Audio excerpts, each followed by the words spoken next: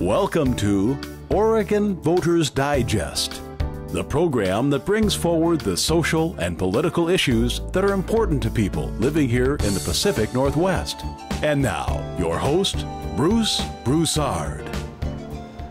Welcome again to this segment of the Oregon Voters Digest. I'm Bruce Broussard, your host. I think we're going to have quite an interesting show. There's been many issues out there that I'm sure you'd like to get us some sort of a feedback from a group like we've assembled here today, including myself. I'm talking about Fred Stewart. You've seen Fred here on the show before, and also Reverend Matthew Cummings. You've seen Matt here before, and we're going to talk about current events today. I mean, I'm sure everyone is sort of having discussions about the issues back east in Carolina and the shootings and this, that, and the other. That's the NAACP thing, situation where the presidency was donned by a young lady, and that was another issue that I think there was some concerns, and I'm sure with these guys that I have sitting over here, they would have some response. But what we're going to do primarily up front is that we're going to talk about Father's Day for a moment. We're going to talk about Father's Day. Very, very important. We have fathers across the board, but in all due respect, as you can see, you've got three black men here. We're all Americans, but we got three black men. There's a major concern about the lack of fatherly love, if you will, from our young black males within our society. And I think there's a responsibility that we're going to take on and talk about this issue, because there needs to be a solution and a concern. In most cases, it's been done all in a negative way in many ways, i.e. gang. You know, first thing that comes up to a person's mind is the whole issue that they're black automatically, so to speak. So we want to talk a little bit about that. But again, first off, I'm just going to go around the table. I've introduced these guys, and I would like for each one of them to say a little bit about Father's Day. And but maybe before we go into that, we got Pastor here. We got Reverend Cummings here. Obviously, he's definitely here. I'd like for him to say a word of prayer, if you will. Sure. For Father's Day. Yeah, for all fathers across, including women, because a woman today could be a father. Well, certainly. The issue that we are, just like a Mother's Day, a male could be a mother. Sure. Okay? Sure. Reverend Cummings. Well, Lord, we just thank you for this day, and just as Abba Father, we honor you, Heavenly Father, for just being our dad spiritually. We also, Lord God, ask that you would bless every father here in the Portland metropolitan area right now, in the name of Jesus. And Father God, that you would strengthen them, and Father God, that you'd keep them strong. And Lord God, that as this day is celebrated, Lord God, in particular, we pray for young black fathers, Lord God, whom are doing all they can in this most challenging time, Father God, to be the positive role model that you have, Lord God, for this community. We pray this in Jesus' name. Amen. Amen. Thanks very much, Reverend Cummings. Okay, let's go around the room. Fred, what about your dad? It's Father's Day to you. How did you spend your time with Father? Well, I celebrated like I always do. I called my dad and wished him Happy Father's Day, so they will have a little bit of a chat with my father today.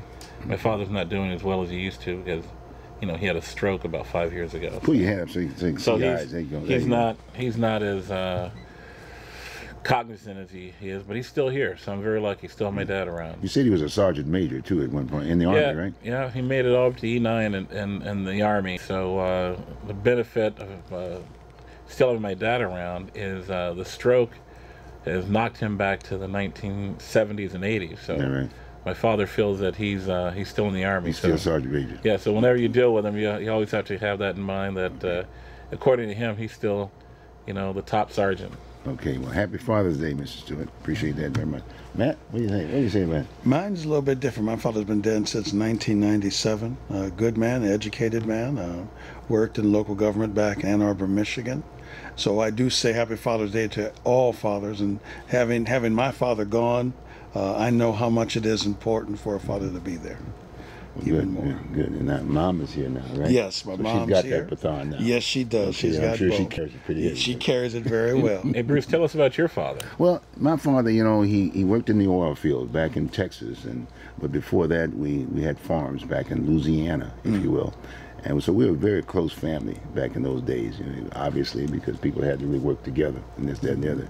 But he was quite a guy. He really was a heck of a guy, and and taught me well. In fact, that's where I pick up most of my values from him. And now today, here now, there are a number of other fathers that I relate to. These are my sons. One of my sons not here with us today, but I've got 3 others who are neat guys and take care of their families and all, and they're very loving fathers tonight.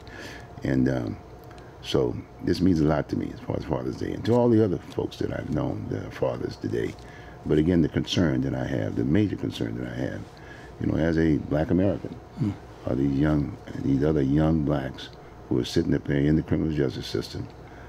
For whatever reason, they're there, and they are they're bearing childhood, and they've got family that are outside, and some don't have family. And so the idea is that I'm always thinking about what can we do, if you will, to turn it around a bit, if you will. And so I say Happy Father's Day to those guys who are maybe looking at TV today, who are sitting up there incarcerated, and say, hey, there is hope. And do give your son a call. Give maybe the lady of who bore your child, and to recognize that Father's Day is today, and it's very important. I might add too that there's another concern that I have here in the Portland metropolitan area, is that I was doing a number of things about Father's Day in the past, and there was a concern about Father's Day. That on Father's Day, in all due respect, the gay community had the Gay Pride Day on Father's Day, and I approached them and said to them that, hey, look, if you would not have a Gay Pride Day on that day and leave it as Father's Day, I'd be more than glad to march in the parade. But unfortunately, that didn't happen. So I even say to those folks that too, that we need to really recognize what Father's Day, how meaningful it is, and how special it is. Was it Gay Pride today? No, did they march today? That was last week. It was last week, but I'm just saying in the past, you know, it landed on Father's Day, and so it's a very important piece. And I'm just saying, you know, that particular day is very precious, just like Mother's Day. Sometimes that's a little different, if you will. When one says Mother's Day, everybody recognizes Mom, but you got to recognize the male portion of that event. Very, very important. Very, very important. So anyway, since you asked me the question again, Happy Father's Day to you, Matt. Happy Father's Day. Okay, and Happy Father's Day to you. Okay, good. Now what we're going to do is that we're going to spend a little time about some of the issues that were out here over the last week, for that matter. You know, we had the NAACP piece. Now, let's respond a little bit about that. And the issue was it Tacoma, Washington, right? Was it? No, it was in Spokane. Spokane, Washington. Yeah. And she was elected president of the local chapter. Right. And then there was the uproar, you know, and so. That was quite an issue, and there's been a lot of talk about this piece. But on that issue, are you familiar with that, Fred? Oh yeah, very familiar. What do you think about that? Should she have retained the presidency of that organization? I think so, only because one, I'm cynical. I don't believe that the people that she worked with didn't know that she was a white girl. There's nothing about her appearance that made me think that she was. You know, mixed. I mean, it's not that we know some mixed girls that don't look, you know, about like her, but the girl sounded like a white girl. She looked like a white girl to me, and I don't really believe that her board in Spokane didn't know. And she was very effective by all accounts. Everybody in the community has talked about her work over the last 10 years.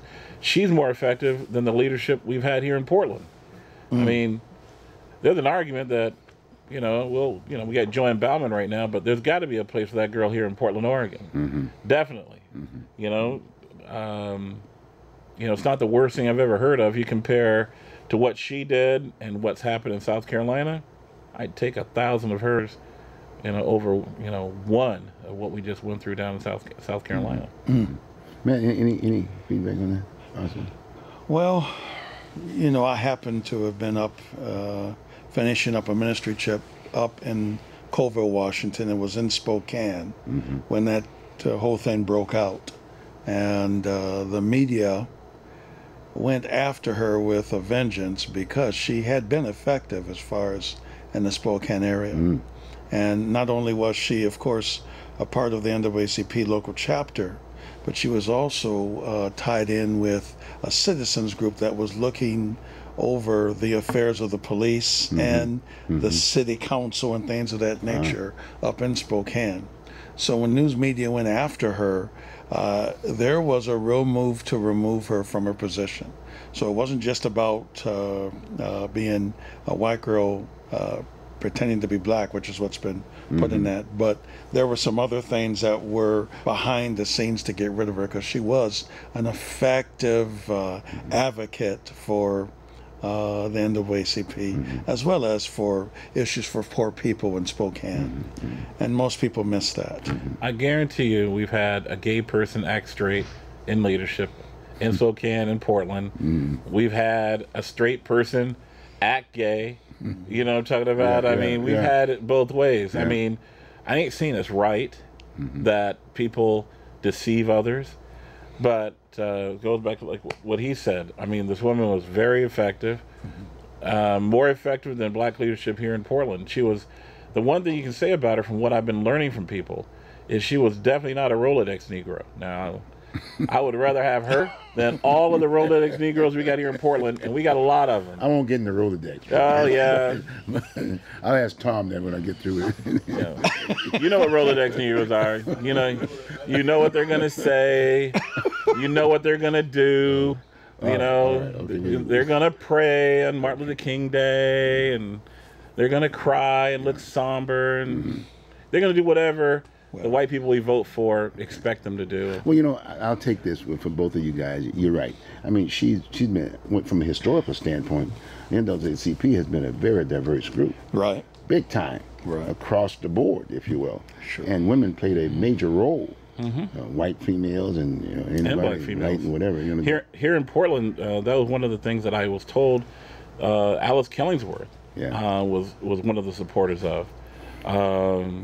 Which I think is fascinating, But women basically ran the show. Oh, very much so. Here in Portland for the NAACP for quite a long time. Yeah. So it wasn't about the color. I would say I agree with you, man. It's about the issues. It's always about the issues, if you will. She was very effective as far as the issues are concerned. And whenever you find someone that's effective in any organization for that matter, and especially now with the media, the definition of media today, you got to sell that advertising. What really sucks is that she quit. Yeah. Can I just add one more thing? Sure. Again, I do want to say, no, it was not right in regard to not being of her own race, So the deception, she needed to be, as we would say, checked on that. But the venom that the particular news people up there went after her, it was to destroy her character and to remove her as an advocate. And if you really look at how things were, the NAACP up there has tried to be as vibrant and as effective like in any other city, but in Spokane especially, it was needed for someone of her character to be outspoken, and now that voice has been silenced. Wow. Now, who's the new president? Any thought? Any idea? Did the media bring that point up? Did they bring up a point about the vice president now taking the lead? No. Have you seen the vice president in Spokane? Well, guess See, what? Bruce, this is why I feel bad that she stepped down. I think it shows. I don't think it's right that she did what she did. But like I said before, right now in Spokane, in Portland, we got fake gay people, we got fake straight people. You know what I mean? What are we gonna do? You know what I'm talking about? I mean, I think the main reason why they attacked her was her effectiveness. And had she not been effective, the white people there in Spokane, Washington, in power or in the media, would have left her alone. We would have never heard about her. They would have said, we're supporting her because she's doing God's work. Well, the thing is that, the thing is, she's worked her way all the way up. Sure. I mean, what happened? When she first appeared, she looked pretty white to me. Well, she was. I think she was, right? She was. Okay, but my point is that that's not issue. Right. The issue is that how do you respond to the issues that and our policies or whatever and concerns that the NAACP had. Right. That's what she did. That was not the focus. The focus were the issues. Right. So put it in. And one last thing, because I know we're going to move on and stuff, but she had been married to a black man. She had 2 biracial kids. And up in that area, they've done a good job to try not to be on the surface racist, but it really is still there, like everywhere else. So she was hitting every affront she could do with certain people. She was hitting every affront that was there. Right. And you know, today, in all due respect, when they take the census now, no one want either. In some cases, someone don't want to be black, someone want to be white, someone want to be Asian, someone you know, and you can choose whoever you want to be now. True. Bottom line, you got to be an American. That's exactly what folks want to be. They want to be American so they can, hey, draw those bennies, right? That's what it's all about. Okay, good. Well, all right. Enough about said about that part. Now, I'm going to read you a couple of definitions here. We're getting ready to get into this whole issue of this shooting piece and whatever, and people throwing the table of race is on the table right now. We've said it on the show that when Obama was elected, the side that I thought was very much important was to talk about the issue of race. Sure. And just as president of the United States, he really was the president of the United States. We should be looking at the effectiveness of the deal, but the bottom line, race was a major factor, and this country needed to talk about the issue of race. So I'm gonna get a couple of things here that I'm gonna read out for you guys and to the public here. Let's see what we got here. What is it? I got here. Let's see. Race. Here's the definition of race from this little dictionary that I got here. It says race, a group of people linked by appearance. Make sense? What about geographically, locations? True, right? Okay, the other one is racism, discrimination based on race. So if you're a majority black in an area, guess who gets the hit? The other. Okay. Here's another one. Here's another one that I think you guys will like. It says, now here's a terrorism. Terrorism, violence committed to achieve a political end. Right in the middle of politics, right? Violence committed to achieve a political end. Then I looked up political, and this is what I got from political. Relating to government or politics or to the tactics for gaining power. Let's have the discussion. Okay, Fred, let's start off. What are you hearing about this when this issue, as far as this shooting of, if you will, of this young white male walking into a church at a prayer meeting, and he kills everybody. I mean, I hope some of the folks don't even know this happened, but the whole idea is that he shot up these folks. He killed what, 9 people? Killed 9. And one was alive, and it was just the young girl, right? And plus the minister's wife and daughter is in his office. Right. So they heard every shot. They heard every shot. Okay, good. And the kid knocked on their door. Wow. Let's talk about that a little bit. What do you hear? Well, I hear. I know you've been doing. First, I want to say it's what's very important about this shooting. Yeah. Is not just how black people react to it. I'm fascinated by how a lot of white people, even some of my most diehard conservative friends, have been affected by this shooting. Yeah. You know, my mom, I talked to my mom about it. You know, my mom is 75 years old. She grew up in Mississippi, not far from where the 3 civil rights workers were killed. Not far from there. That area is hateful. I never go down there without, lots of ammo and lots of guns, because I don't like any of those people down there. But my mom grew up there. So this stuff is normal. I mean, even though my mother's been out of Mississippi since the 1950s, the way my mother, it's not like she didn't think it was bad. She thinks it was horrible. But her emotions, are just so flat. And I notice all the other old black people I've talked to. Yeah, you don't see that. Yeah. Their emotions are flat. But then you listen to them, they're going to tell you stories that make this one look nice. Yes. Some of the stories my mother and grandfather and father have told me about things that they faced and heard about and dealt with growing up. Like I was telling a lot of my white friends, I go, this is bad. This thing in South Carolina is bad, but it's not even the worst that a lot of black people have grown up seeing, and dealing with.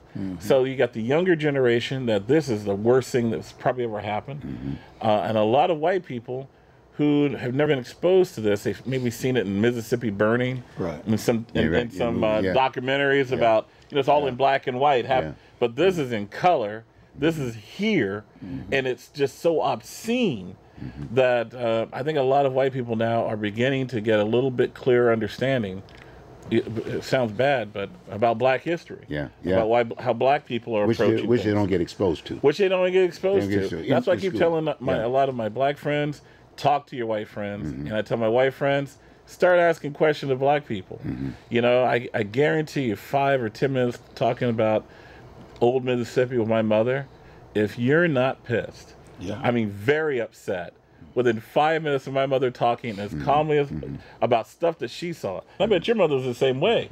I bet your mother's got stories that would just freak you out. And I tell white people, when you meet black people like your mother, like my mother, like you know what I mean?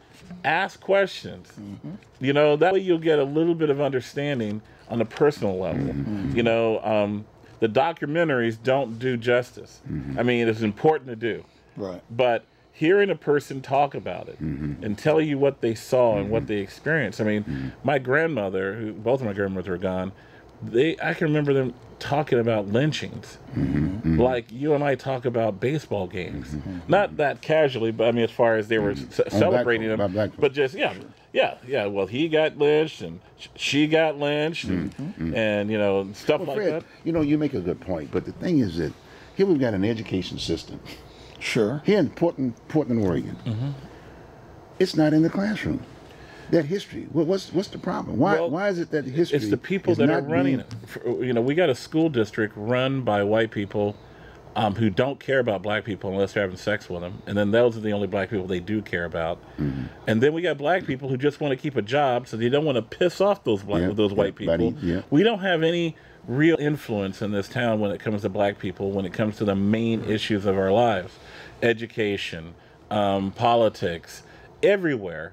Black people are secondary to white people, and so when it comes to something what you're talking about kids learning about this, and the white people that are running our schools do not have enough meaningful relationships with black people to even comprehend how to approach the issue, and they're annoyed when they feel people are complaining that they're not doing it. They feel like you're attacking them professionally, which we are, but they've got the power to make the change, and they choose not to. When I think about this young guy that did this shooting, remember the statement that he'd made? Sure. He was saying, look here, it's all about raping our women. That's right. And talking about trying to take over this country. That's right. And you hear these other pieces about the white male is going to be extinct.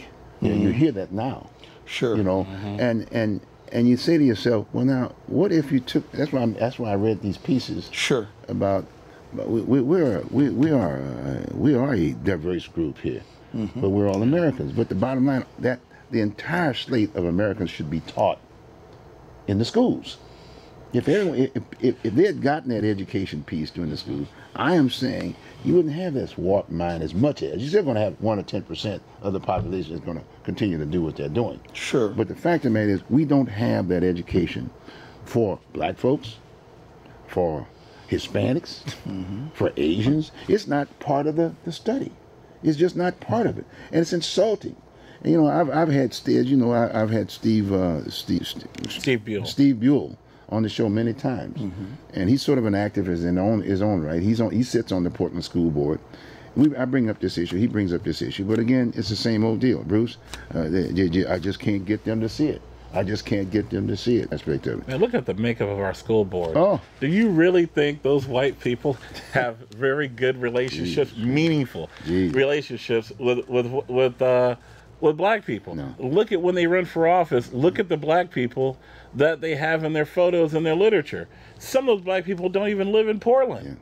I mean, come on. You make a good point, because when you think about it, I think about this, and I've always slipped a little bit in regards to the school district, if you will, here in Portland aspect of it. There's no problem promoting the fact that the superintendent of Portland Public Schools is gay. They make it very clear. They promote it, no problem. But yet and still, you can't now, remember now, these kids are coming up this way. Sure. They're coming up this way. Right. What about black folks? Can we veer just a second? That's a good thing, what you're saying. You got a point you want to make? Yes. And let's come back to this piece. I'll say it this way. Most people who are in the majority do not have that personal experience to understand what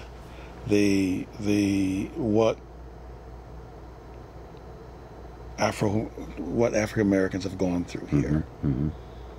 So if it's not a relatable subject to me personally, and I'm not black and I'm white, I have no grid to really understand. What's teaching me is what I'm seeing on the news. Come on. And therefore, because of that, there is not a relatability. It doesn't affect my everyday life. Therefore, how can I respond in a way that would cause the changes needed for the Portland public schools to actually begin to see these kinds of kids of all races taught differently on what racism really is and how things are going. Now, Portland is different than many other cities because we're blessed with a lot of what's called multicultural neighborhoods. Yeah, right. Okay. Really? I'm just saying this. Okay. Fred's gonna come in. I'm just saying this. All right. Okay. Okay. I didn't say it's true. All right. I'm just saying that's what's being brought across. Yeah. Okay. And yet, even with that word multiculturalism, which is from Europe, it means the diversity of people, and yet still controlled by the majority.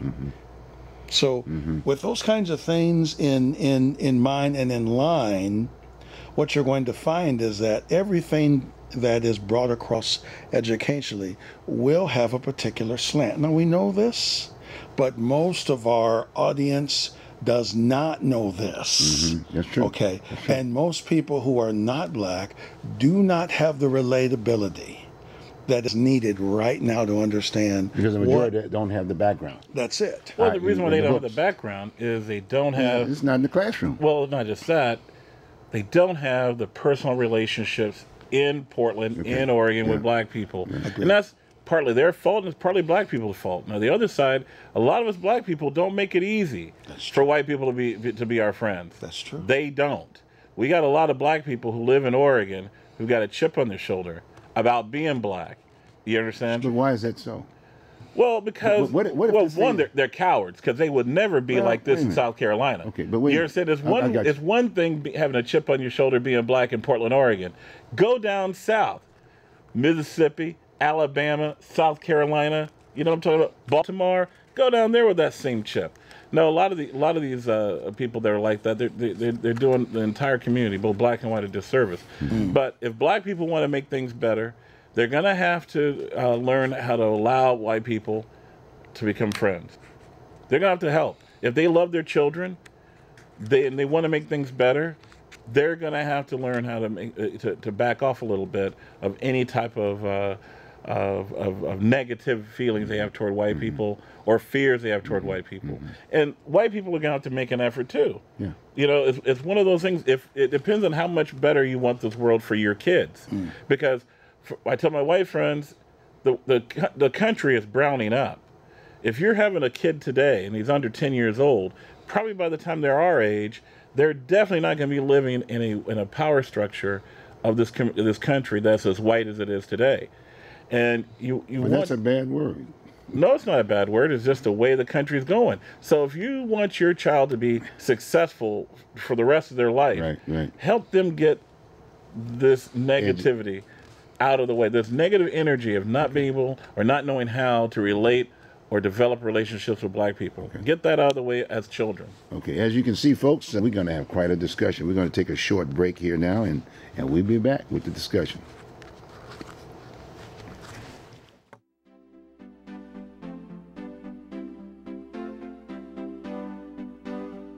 You are watching Oregon Voters Digest. This program can be seen again on these channels on these dates and times. Tell a friend.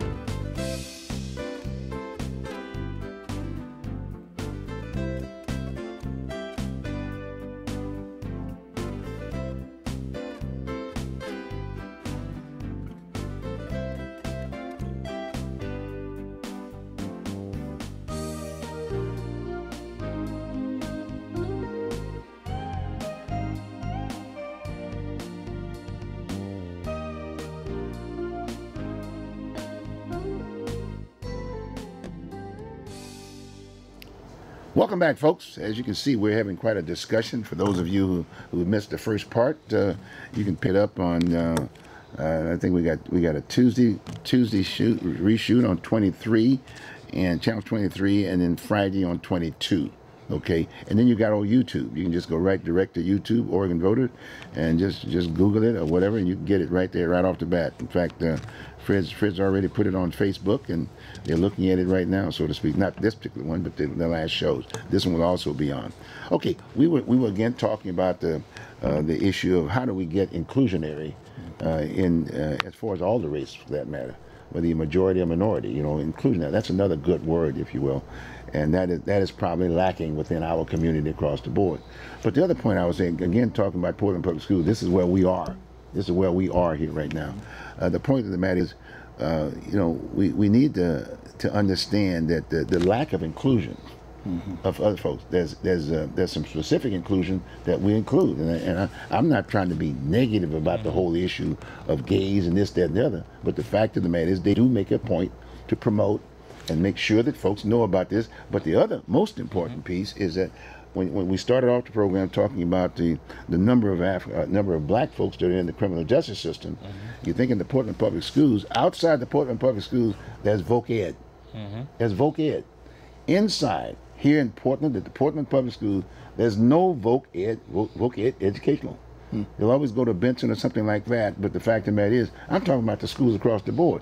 You got these young people have nothing to do. They have no reference, if you will, to know how to read. No motivation to want to read, because in all due respect, you have to have some sense of reference. You know, there's no auto mechanics, there's no carpentry, there's no, well, it just goes on and on. But we don't have voc ed here in this particular, and again, that Steve Buell and I have been talking about. Now, it's my understanding that the Portland Public Schools Board is going to change a bit. It's not just one person up there basically actively talking about some of these issues. Now I think it's 4 to 3 now. Yeah, but you see, Bruce, even when it comes to voc ed, I'm sure they're going to get better in voc ed, but are they going to do increase investment in voc ed where black people live? Or are they going to do it at Jefferson where black people are leaving? Yeah. You know, I mean, I'm talking about for all the schools, all the kids, throughout the board. They're not going to do it for all the kids, Bruce. That's what I'm pointing out. We don't have a leadership. Us as voters, both black and white, we're failing ourselves. And to give you an example how far we are from having leaders that are really advancing multiculturalism in our community as far as bringing the races together, I posted on my Facebook that I went to the Twitter accounts to our federal representatives and some of our other politicians in the state, right?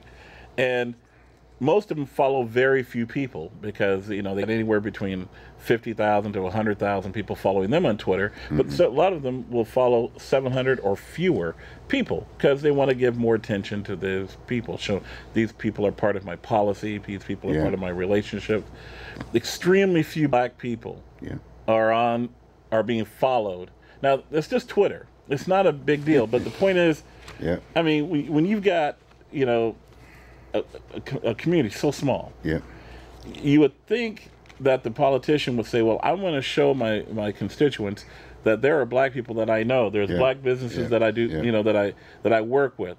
That I communicate with Hispanics. I saw Hispanics on there. I even saw Asians represented in there. But what I didn't see, I didn't see. Oh, they each had one or two, and it's fascinating too. If they had one or two, they weren't one or two from Oregon. They were, you know, from New York or L.A. or some other market. They don't have a deep connectivity with the black community here. Not like what we had with Hatfield. I mean, when I think of growing up in Portland, about how often Mark Hatfield was in the black community and how many people personally knew him. You know what I mean? Like personally knew who Mark Hatfield was. I mean, and I compare that today. You know, you ask how many black people in this town actually see Ron Wyden. I mean, I like Ron Wyden. I've always voted for him. I ain't putting him down. But I'm saying, how in the world could Ron Wyden ever comprehend fully what the black community needs when he doesn't have really any meaningful black relationships? You look at his staff, I don't think he's ever had a black chief of staff. What I'm getting to, he's never had. Right up front with you, I made that point because I thought I knew Ron, and I made that point from the standpoint, give Loretta the opportunity, if you will, to serve as chief of staff. Yeah. And I'll give her some more experience, back in Congress. But she never did. He never did that, and I'm really disappointed with him. Well, you see, that's what he didn't answer the question. But I remember, back in 2010, somebody asked him, "How can you endorse somebody to be on the county commission?" And I think Loretta's a nice person. Yeah, she's a nice person. Yeah. But that you never gave leadership in your own office. Yep. That's right. Like I said, white people are going to be before you get off that point. Then there's my friend Earl Blumenauer. Yeah. I've never heard of a black person working for him. But when you call his office, and I've called his office, hey, let's talk about the issue of voc ed and the schools, et cetera, et cetera, et cetera. Well, the way they dismiss me in many ways. Well, Bruce, you're a Republican. You're a Republican. You don't relate to us Democrats and this, that, and that. That's what I get from the office. And don't get me wrong, I get the same thing in many ways to some of my Republican. The only congressional elected official here in our state is the gentleman up in I don't even want to remember his name. But Bruce, but anyway, it still goes Greg into Walden, with Greg. The main reason why they treat you the way they do. Yeah. Is they know that it won't offend. I don't have the numbers, right. Well, yeah, it won't offend enough black people. That's right. In other words, every black person could hate how Earl Blumenauer treats you and commit to voting against Earl Blumenauer, and guess what? He will win by 90+%. That's right. No, that's why I tell my white friends, if they want to see changes in this area, the white people out there who really feel there needs to be changes in this area and that their leadership that they vote for should reflect this, they're going to have to make it a point. Right. The people they vote for are not going to make it a point. Okay? The people that we vote for do not feel black people in Oregon matter. They just don't want to do anything outwardly racist, like accidentally say the N-word, what I'm talking about, or be disparaging in any way. But, they want to play it safe. But they're really not interested in engaging in a meaningful way with black people in Oregon. They don't have to. And that's why I'm always saying on Facebook and on here, we need to ask our white friends and family. We need you. If we're going to get to the next step in race relations, it's not going to happen in Oregon from anything black people do other than being open-minded and willing to communicate and engage. But don't you think the word education sort of solves that problem to a certain degree? Bruce, the white people that we vote for control what goes into our educational system. That's what I'm trying to say. Our school board is all white people. Yeah. Okay? Most of those white people, unless they've had sex with them, have next to no relationship with black people. You know what I'm talking about? I mean, next to none. But then some blacks have been elected. But again, like you said, they picked them, if you will. You got me? You've had Margaret Carter, and she's since retired. You've had Avell Gordley. She was out in the office. We got Jackie Winters that are sitting right now. She's a Republican. But sure. She's sitting up there now in the Senate. You got Lou Frederick, who's there now. And, but where was that support? You're saying to me that they were never supported anyway, even taken serious.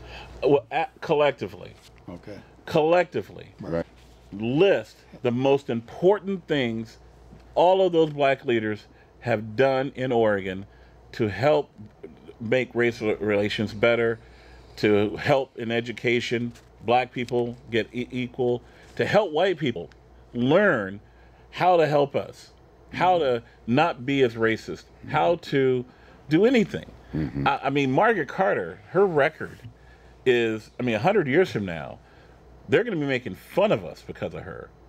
20 years in the legislature, it was an absolute waste. Over 500 dead young black men, and, total waste of time. Avell Gordley did a little bit better. The best legislator that's black we've ever had is Lou Frederick. And he hasn't been able to do that much. He pretty much can only do stuff that Chip Shields lets him do. So, it's kind of... Well, let's not forget one other, too, by the way. And when you think about all these with these young African-American black males that sit in the criminal justice system, the thing that comes to mind is Head Start. Right. And we got Ron Herndon, who's president of Head Starts here, located right here in Oregon, in Portland, Oregon. And I've always felt very strong about the fact that there was some leadership there, but they never picked him, if you will, to be a senator or a representative or a congressperson. He wanted the money. No. But I'm on point that he still could have been picked, just like they picked him up. No, he wanted the money. He's a Reed College educated man from a very intelligent family. Yes. He wanted the money. No, I mean, look at Albina Head Start. Most of those 500 black guys that have been murdered. Guess where they were at when they were little kids? Head Start. Albina Head Start. Right. We didn't have black men. I mean, I'm not blaming it on him. No. But I actually think it's fascinating. When Portland didn't know about Ron Herndon, back when he was just pissing off Steve Jobs, we didn't have black people killing people like this. Mm-hmm. He gets in a Head Start, and the first generation of kids he gets in the Head Start, what's the first thing they start doing? Blowing us away. I don't think he's part of it, but I just think the timing is very unique. As a man of the cloth, when I'm hearing everything that's being commented on, we've made a great error as black people in depending on the political aspect and not bringing in the moral aspect and reining in our black leaders politically, as well as, and I'm speaking against myself as a black minister as well as black ministers cleaning their own self and their own issues up. Come on now, and beginning to address the issues that are much needed. If you are a politician, if you're in the Senate here, or you're in Washington, or you're in the state, or even in the state legislature, if there's not a unified group of faith and civic and business people that won't come collectively together and address the issues that would change the education, that would bring, notice I say, a reasonable proposal to change, not only for our young black men, who, when they do come out of the correctional thing, have a 5 or 10 year plan, to bring them back into being a decent citizen. There has got to be a revolution or a reformation first among Americans, but even more amongst the church. The church. To begin to address such issues that could change from the inside first. Because we keep looking for legislation when people on the inside, with which this young man was in South Carolina, it's the inside that was rotten. And that inside manifested with killing 9 innocent. Studying Bible college. That's it. Here, in one of the areas that our church and our black leaders up to this point have failed, not just Portland, as far as black Portland, but the state, is the drug war affected the black community in Oregon in the 1980s harder than anybody else. It's not the way nationwide, but since we're so small, it was more intimate. It was like in your face. It wasn't like it is down in LA, where you've got millions of black folks. Have you noticed that none of our black leaders, including the church, I'm not trying to negative, say it, ever took on the drug war here in Portland? If the black community, the black leaders, Ron Herndon and all those other guys, had back in the 1980s taken on the drug war and maybe even highlighted to white Oregon what the drug war was even doing to them, to their young people. You understand? We wouldn't have the level of violence that we have in Oregon today that we have. That's why a guy like me, like I said, I'm not going to go throwing no chairs or anything like at him, but there's certain black leaders I just can't be around. Because when I think of the 500 plus dead black people in my community, do you understand? And understand that part of the reason those people are dead is their failure and their comfort with failing the community. Then you double that. It's not just black people they failed. They failed Portland.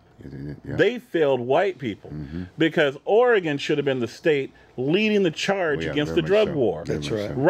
Right now, I don't know why Lou Frederick and those others aren't beating the hell out of me, having press conferences about the lack of support they've had so far, or not enough support they've had so far, for backing out a lot of these convictions and stuff like that that people have had for marijuana in the past. Yeah. You know what I mean? That's right. I mean, right now, Yep. that should, that should be we're in front about of ready that. in 2 weeks Exactly. to legalize marijuana. Exactly. And completely bring destruction. Yeah, That's right. and we need to go ahead and maybe Kate Brown's planning on doing it. Maybe she's going to surprise us and Well, pardon everybody. It's being said right now. You know, she could. It's being said, yeah. But the thing is, the leadership of Black Oregon, Yeah. leadership of Black Portland, the drug war should have been their number one Talked about issue that. to defeat, because that was the number one issue that was holding us back. You know, and then I look at all the people that people call black leaders today, you know, and like, wow. You know, I mean, look at the last 30 years. Ron Herndon, Albina Head Start, how many of those 550 young black men and women who are in the ground right now, how many of them were in Albina Head Start? Very interesting, because in all due respect, the definition of Head Start before that Head Start aspect of it, it was in the black churches. Head Start was in black churches. Yeah. And they were being taught. That generation of Head Start kids, when they got out of Head Start, they didn't go killing other black kids. Yeah. Isn't that kind of fascinating? Yep. Well, folks, this is very well. Let's see. One of the issues we want to throw out on the table is the whole issue of the gun issue. Look like that's being thrown back on the table, if you will. And let's comment a little bit about that. You know, it has been said that guns were responsible for this deal. We shouldn't have it in our presence, and its impact on black folks. Talk about it, Fred. Well, I was telling you guys earlier when you brought it up, Bruce, that back in if you're into Portland history like I am, because I love learning more about Portland. You know, there was a time where criminals didn't like to use guns because they knew two things. One, a gun in your hand just meant you're going to get your butt kicked once the cops get you, all the way to whether you're white or black. You're going to get your ass kicked. And Don and I talked about that. All the way to the jail. Right. You're going to get a longer time in jail. Yeah. You understand? Yeah. It would just. But you know what they did instead? Bombs. Portland had a lot of bombing going on in the 30s, 40s, and 50s in this town. If a guy wanted to get rid of you, gosh, even at the Columbia Edgewater, back in the 1950s, a woman decided she was upset with her husband cheating on her. What did she try to do? She blew him up. Not try to do. She blew her husband up in the parking lot at the Columbia Edgewater Country Club, the old club. So people who are against guns, I can understand why they're upset, the ease of guns and stuff like that. But what would you rather face? A person who can go on the internet and, with a few kitchen products make a bomb, a pipe bomb? Or do you want a guy that, has to have a gun? I mean, at least you can run. Yeah. With a bomb, you're not going to run. Well, I would hope that you not have to face either one. Yeah, me too. I hope you don't face either one either. Right. Yeah, but I'm just saying, which devil do you want? Yeah. I mean, I don't want either one. Well, it's in that whole situation where the kid's father gave him the gun at the legal age of 21. Okay. Well, they learned he didn't do it. Huh? They learned that he bought the gun himself. The father did? No, the kid. Oh, the kid did. The kid okay. did. Thank you. Thanks for correcting. Yeah, no, that was up, and they corrected it just yesterday or last night. Oh, they did. Thank you. Yeah. Thanks. Yeah, but that's what the narrative was up until like last night. But they verified that he bought the gun himself. That's what I saw on CNN last night. I guess he had been in trouble with the police twice. So you would think that the laws there are pretty strict in South Carolina in regard to if you've had trouble with the police. For him to, even more that even brings the case. When he went to buy the gun, if they did a background check, it should have been immediate that he got in trouble. So, I would have really actually hoped that those who were discussing this issue would have waited until after the funerals, would have given time for the families to grieve.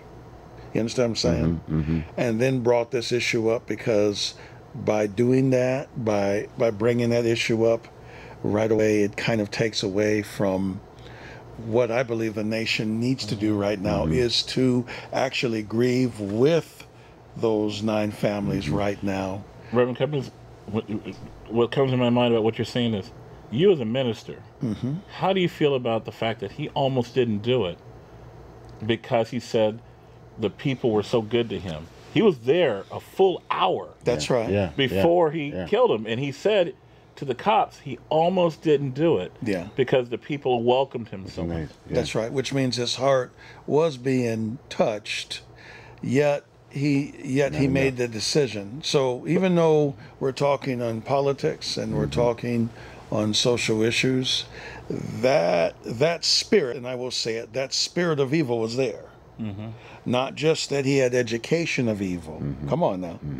But that very moment of decision when his conscience was saying you shouldn't do this, he decided to listen to that which is evil. Well, let's get back to. I want to go back to the guns thing and think in terms of some of the things that have been taken out of our society with reference to trying to educate our young folks. I mean, the educational system with reference to guns and weapons. I can recall. I think back during my time when I was going to school in Texas, in Houston, Texas.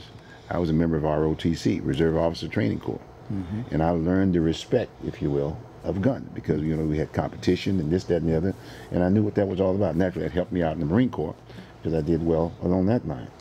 The other side is that, but when you come to Portland, Oregon, ROTC exists outside of the city of Portland. But they got it at University of Portland. No, I said Portland. I'm talking about high school. I'm talking about here within our midst. You know what I'm saying? Okay. And there's a lot to be said. It's a reserve officer training. Sure. You understand what I'm saying? So my point is that I had that opportunity. Again, the kids don't have that opportunity. You get me? And then the other thing about guns aspect of it is that some of the kids that were borderline, if you will, during the time that I was here as a Marine recruiter, we had expungement. So meaning that if a person that maybe smoked a joint or ripped off something or this, that, and the other, it gets before the judge when going through the probation, because I worked that particular system. He said, okay, fine, Gunny, I was a gunnery sergeant at that time, and says, okay, Gunny, what do you think about this? We'll take a recess. I'd go in the back, check the young man out, and if everything looks pretty good, and a female, right. And that's what I'd look at. Our probation officer would give me a call. I'd take him, I'd go on and run him through the process. They get into the service.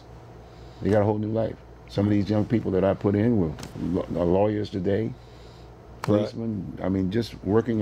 Got families, the whole nine. Now we've taken that out of our system. So I'm putting that back on the table when I say guns and probably other things too. Portland public schools could use those bennies.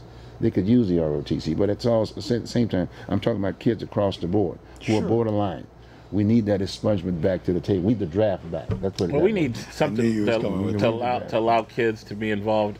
Not always in the military. I mean, I agree with you that we need to. But some could use that, though. Yeah, well, some could use that too, and I mean they can't do it. But I'd love to see something along the lines that looks like a Peace Corps. Not necessarily send them overseas, but maybe something they can do here in the state or somewhere in the United States. But the Peace Corps, you have to go to college. You can't. I'm only talking about that element that we have a major concern with now that we're pointing out. That's all I'm saying. I know. Sure. But no, I'm just agreeing. I'm agreeing with you. Saying, okay, fine. They're in the criminal justice system, and just like Matt was saying, okay, fine. Supposedly, you do the crime, you do the time, you come back out, you're never accepted once you get in the criminal justice system. True. You see what I'm saying? True. So something has to be done, and that's when I'm trying to react. It's not a quote. Let's go on and have war. We're doing We're droning now. We're not even doing the. Go on. I know that we're almost at the end, but I just want to say it would be wonderful if a program could be set up just like what you both have just been talking about, where high school kids do go into a 2 or 3 year program here in Portland, in the city, as well as here in the state of Oregon. Sure. So look, the idea is that we need to be able to offer our youth options. I agree. Everyone is not designed, if you will, to go into the military or at the Peace Corps or whatever. It depends upon the educational level at some one time. Sure. But the one thing about that so-called military, everybody has a job. Everybody has a job. So after they get through doing that particular time in the service, they are definitely more than qualified, if you will, to get placed, if you will. And the same thing with the Peace Corps and the like, and getting involved in the battles, etc. Well, folks, we're right at the 2-minute mark at this point in time, and then I'd like to make a lasting comments again to our fathers again, and let's just go around the room again and just make another statement or two or whatever about Father's Day. Fred, real quick. I just want to wish everybody out there, all my friends and family out there that are fathers, happy Father's Day. And that goes not just for fathers, but it also goes for grandfathers. As well, for all fathers and grandfathers and those whom are in need of mentoring, those who are mentors who are in that father's role as well. Happy Father's Day to you. And I'd like to say happy Father's Day to those individuals who are incarcerated, especially those black men that are out there, that they have families out here. And I wish them a happy Father's Day, and to everyone else, and especially to my sons, to Eric and Stefan, who's in California. Eric is here, and also my other son, Mike, who's in California. So I wish them all happy Father's Day, and happy Father's Day to everyone. We really appreciate that very much. Again, this has been very enlightening. You guys have done a good job. I hope those of you who are viewing this show, hey, as Fred said, was it text it out, or was it Facebook it out, get it out to your neighbors? Facebook it. And have discussions about these issues. Sit down and talk about it. Talk to your neighbor. You know, talk to anybody and everybody. We've got a problem here. We gotta resolve this problem. We're right in the midst of politics, as I said. We're right in the midst of politics. Ask those individuals who are looking at running for office, ask them those questions. Ask them to give you a solution. It's very important. Hopefully Fred will probably consider running for a minute. Maybe he might, maybe not. But I think he'd be an excellent candidate, if you will, because we definitely need leadership. And that's what we're talking about right now.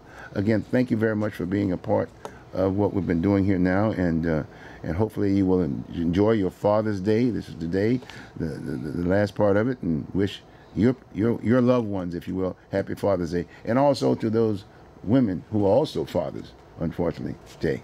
But again, happy Father's Day to them too. Thank you very much. I'll see you next week. Have a good one. Take care. Thank you.